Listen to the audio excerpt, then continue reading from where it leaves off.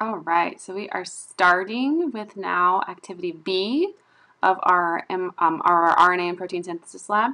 So once you've created your mRNA strand, you've clicked continue. This is what you should see. You'll notice we've changed locations, so you can see a ribosome in the background, and you see our tRNA. And if you guys remember, it looks like a T, right? It looks like a T, and it's the one that moves, and it goes in segments of 3. Okay, so we're going to take a tRNA anticodon to the first codon. Remember, our codon's a segment of 3 mRNA strands, okay? Or, sorry, 3 mRNA bases. So we take our code right here, and we're going to match it up with the one. And you guys should be able to figure out A, you know, matches with what? It's going to be a U, right? So then you know that's got to be one of these ones, and then you can look at your next 2 and bond it up. So once you do this, you just keep moving down. And you should also make sure you remember AUG always is our start codon. So it's always going to be your first one. So your tRNA is always going to be UAC.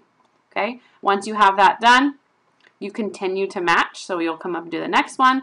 Every time you move through the ribosome, it's going to break off. So this part's going to break off and move forward. And then once your whole set is complete, you're going to produce an amino acid. And you will need a release factor at the end, which is an enzyme. Okay, and that enzyme is going to allow for your amino acid segment to break off. Okay? All right, good luck.